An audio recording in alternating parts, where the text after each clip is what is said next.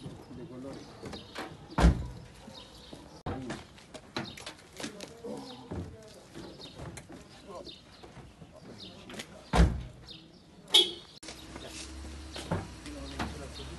¿Me verán? La ropa y las cosas.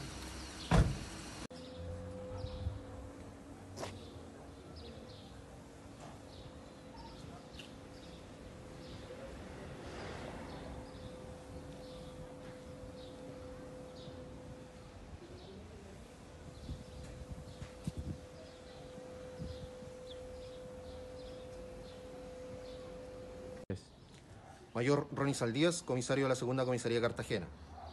Carabineros de la Sección de Investigación Policial de la Segunda Comisaría Cartagena, conjuntamente con personal territorial de la Tenencia Las Cruces, en horas de la mañana y tras tomar conocimiento de un robo a camión de transporte de carga en la comuna de San Antonio, el que se trasladaba con un contenedor hacia la ciudad de Santiago, efectuaron diligencias tras el hecho ocurrido, logrando ubicar el tracto camión con su carga, el cual se encontraba abandonado en el sector de Quillaisillo Alto de la ruta G984, comuna del Tao.